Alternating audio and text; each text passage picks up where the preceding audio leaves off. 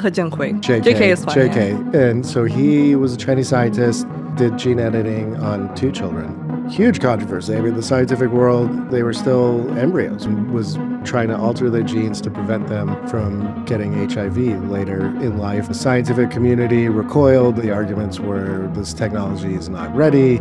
JK ended up spending 3 years in prison. He comes out, he starts a new lab where the two of you meet. And then for a moment in time, it looks like you were maybe going to start this type of company in China. You know, earlier this year, we did have a very short-lived personal relationship. You got married, and then we're heading back to China. Then I was banned from China.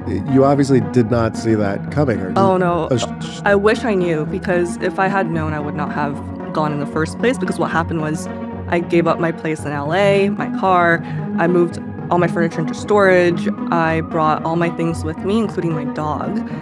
We're more than halfway to China. In Manila, Philippines, that's when I found out I couldn't travel to China.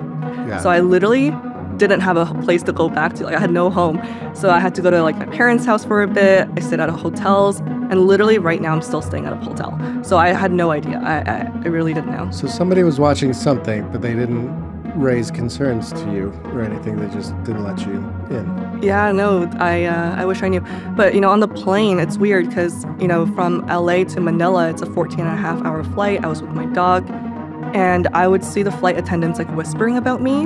You know, just the whole flight, I would catch them in the lavatory area, and they're like just whispering, being like, "That's Cathy," like, and I'm like, "Oh, what's going on?" And now it makes sense, because as soon as I landed, I got off the plane, and there was someone holding up a sign with my name.